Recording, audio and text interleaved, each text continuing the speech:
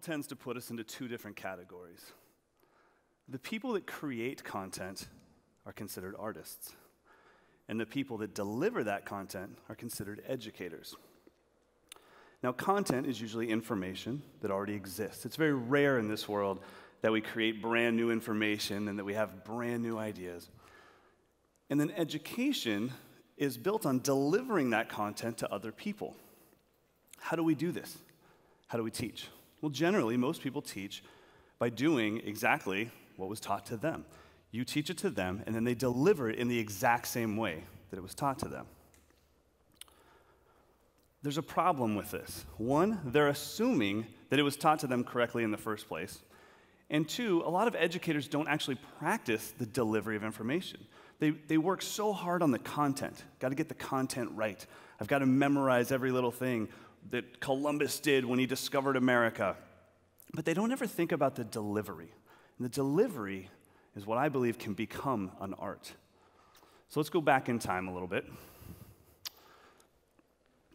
For me, I was sitting in class, let's say it's 5th grade, and the normal teacher, she's sick, she's got the flu, so we get a substitute teacher, and it's Coach Fisher from PE, and that's just the way the public school system works, and that's fine, and he's teaching math, and we're sitting in math class, and he's teaching it the exact same way it was taught to him. Head down, reading out of a book, not engaged, not passionate at all. 5th grade, I'm looking around the class. Now, I kind of understand mathematics a little bit, so I kind of get the multiplication tables we're working on, but I'm looking around the class, and I can see that everybody's fairly confused. No one's engaged whatsoever. And while this is happening, I look over to my right at little Billy Barfield, and I'm like, Billy, do you get this at all? And Billy goes, And I speak like an adult. Billy speaks like a child. And so I go, okay, Billy, think of it like this, buddy. And I start re-explaining multiplication. I try to change the delivery of the information that Coach Fisher is just up there blabbering about. And immediately, this is what happens. Mr. Johnston. Yeah, Coach. What are you doing? He's like from New York or Boston in my head. He's from Sacramento, California. I don't know why he sounds like this. So I go, oh, I'm just trying to explain the multiplication thing to Billy Barfield here. Shut up and keep your mouth quiet. I'm like, that's redundant. Those are the same things, but you got it, Coach. I can do that. So I was a bit of a smartass too. So now let's change the situation. Let's change the scenario. Imagine if that exact situation would have happened in the class that he has passion about. Imagine if that would have happened in PE. He's teaching basketball. They're doing a layup drill. He's teaching people how to do layups. I grab the ball between the legs, dunk it, 10-foot rim. I'm in 5th grade. That's impressive.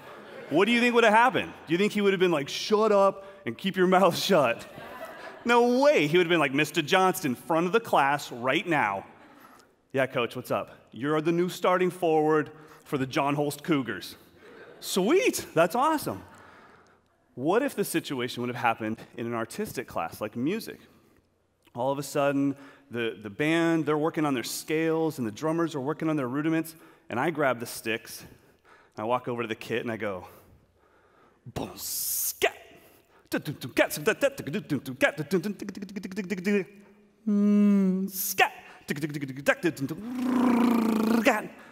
Do you think they would have been told to shut? Well, I've been told to shut up, but still, the teacher would have been like, Mr. Johnston, yeah, Mr. LaFranchi, what's up? Front of the class. What can I do for you? I need to speak with your parents. You are the new first-chair drum set player. Okay? Like, sweet chicken gumbo. That sounds fantastic. Let's do it. So how could Coach Fisher have handled this situation better? He could have said, Mr. Johnston, keep your mouth shut and shut up, but see me after class. Okay, Coach, I guess I'm in trouble. And I could have seen him and he could have said, you know what? I saw you explaining stuff to Billy Barfield. Here's a book. It's about teaching. It's about comparisons. It's about analogies. It'll give you more tools to explain things to people because I think you have a talent. You seem to like explaining things to people. Why can't we treat the delivery of information as a talent? Why can't we treat it as an art form? And I think we can. It's not enough to just say that. I want to show you some examples of how I do this in my own teaching, privately and in classes.